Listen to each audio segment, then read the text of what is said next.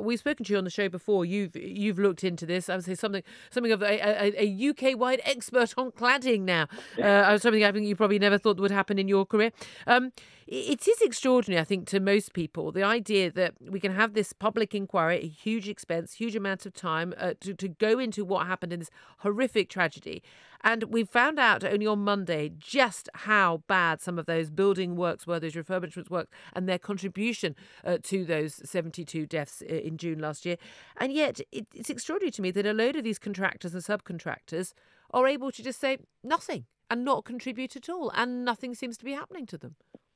Well, good morning, Julia. Thank you. Yes, it is a situation where, of course, everybody is passing the buck still, and in a way that's expected. I'm sure it's what their legal counsel have advised. I have to say, I did find one thing that was interesting from what one of the companies said yesterday. The company that manufactured the panels, Arconic, a big US company. And it said that basically the rules weren't followed with respect to the cladding panel. They're saying basically if it had been done right, then it would have been safe. Well, one of the things they're saying is no, that their panels effectively shouldn't have been used. Oh. They say the law says there are two routes to which a cladding system can be compliant with the law. Arconic said yesterday neither route was followed. It said furthermore that there were two other routes that sometimes are used in the industry. They're not. There's no basis of those. They're not mentioned in the regulations. They're used, but they said even those two, which are sort of unofficial, they weren't used. So Arconic has said really there's just no evidence that they can see, and they can see lots of evidence to suggest, there's no evidence that the rules are followed, and they can see evidence to suggest they definitely weren't followed. So in a way, you saw sort of Arconic throwing some of the other people involved in this under a bus yesterday. So yes, everybody denied responsibility, but we did, interestingly, start to get a degree of finger pointing from within that group of companies who in some way are connected to the terrible disaster. I mean, in a way, that's our best hope, is that their finger pointing. We'll get to it. Although I do wonder, Peter Herbert, whether we're going to get to a situation where, especially after what we heard on Monday, so many different people, companies, organisations, decision makers were to blame, that it almost spreads the blame so widely. People can say, well, there's no individual responsible. Is it important to you and to the people you represent that there is that someone, some entity, some company, some person is personally held to account and is perhaps charged with a crime? Well, it's not so much for myself, and it is the strategic view that we've taken that whether it's one or several persons or companies responsible, they must be brought to justice. And therefore, whilst in terms of an ordinary accident, it may well be there's one driver involved. Here, there were many, but that doesn't lessen their individual culpability because it is a combination of factors: appalling neglect, mismanagement, underfunding, and people simply not doing their job properly that brought this tragedy about. It was wholly avoidable.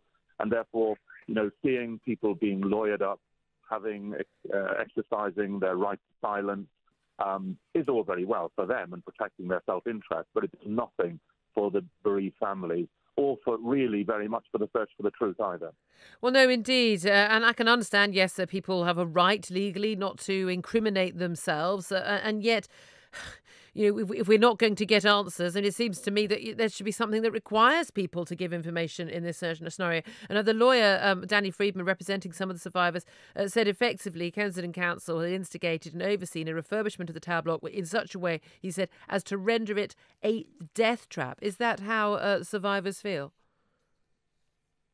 Well, in a sense, survivors feel many different things, but I think there is a common thread that, yes, that this was an accident waiting to happen, and that, in a sense, that any one of those factors would have been critical. The cladding alone, I mean, in the United States, I understand in Germany, you simply are not allowed to use such cladding above a certain floor level or at all, irrespective of its quality or propensity. And that, coupled with the fact that there was only one fire escape, there's no emergency lighting, there wasn't any sprinkler system, the fire doors were ineffective. I mean, the list goes on.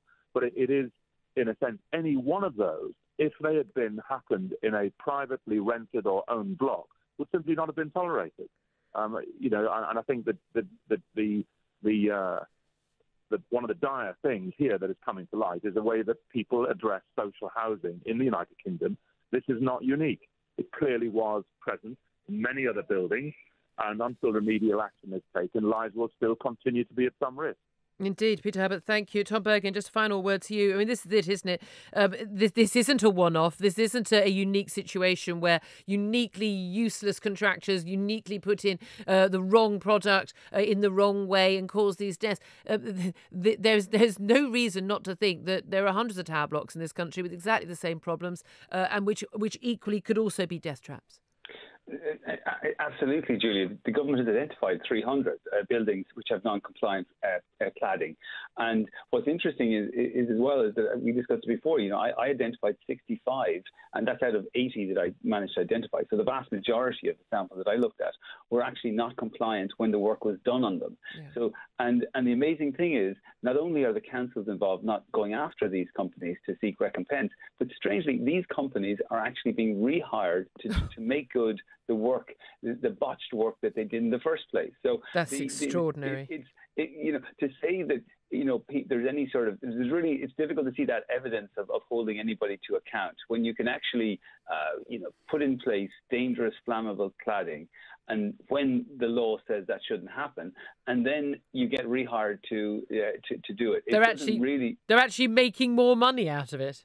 In many respects, you might say it was a good business decision. Clearly, it wasn't done consciously, but it was certainly something that ended up with generating more profit for companies because they have been rehired to do the same job twice. Do you know what? I really thought by this stage, almost a year on from the Grenfell fire, I couldn't still be shocked by revelations. But that has shocked me.